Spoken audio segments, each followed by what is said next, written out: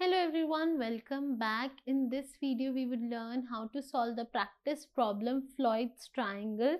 So first we would understand the question and then we would solve it. So let's start. Basically in this question we would be given a value n. For example, it's 4. So basically this value is telling us how many rows there would be in Floyd's triangle. Okay, so 4 means 4 rows. So let's do it.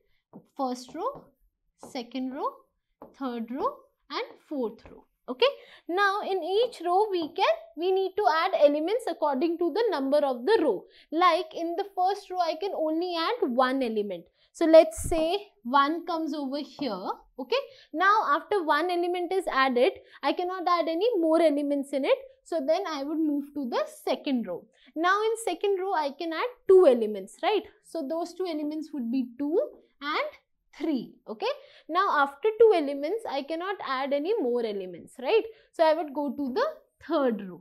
Okay, in the third row I can add 3 elements. So it would be 4, 5 and 6. Okay, after these 3 elements I would move to the last row, that is the fourth row, right? So this would be 7, 8, 9 and 10.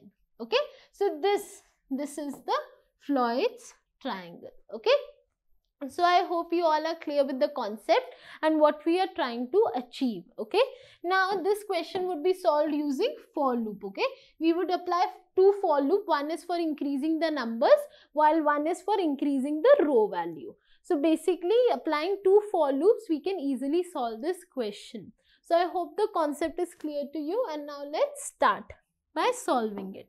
So let's go to the practice portal.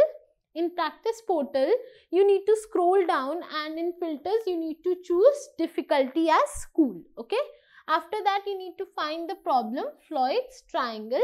Once you find it, you need to click on solve. Okay, let's solve it. Okay, let's read the question first.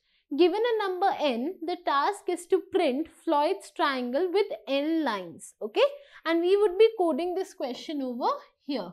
Okay, so let's solve it. So we need to do this using for loop. So first initially number equal to 1. Okay, let me just remove the caps lock. Then the first for loop, right? For I in range, circular brackets 1 comma n plus 1 colon enter. Now the second for loop, right? So it would be for j, let's take j in range. Okay, its range would be same as the upper one, I comma I plus 1, right? You cannot, in one row you cannot add more numbers, right? If 1 is the row value, then only one number can be added in it. Let's move forward, enter, and now we need to print the numbers here, right? So print num comma, after every number you need to add some space, right? Single quote space. After this you need to increase the value of number every time, right? You are not printing the same number, you are increasing it by 1 every time. Okay, after this you just need to print it. Okay, 1 minute, print. Okay, circular. Let's wait. The compilation is completed and my output is matching with the expected output.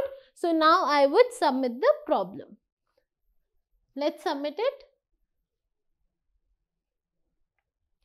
So see, the problem is solved successfully, and this is how you solve the practice problem Floyd's triangle. I hope this video was helpful for you, and if you guys have enjoyed the video, make sure you click on the like button and subscribe our channel. And thank you for joining me today. Thank you.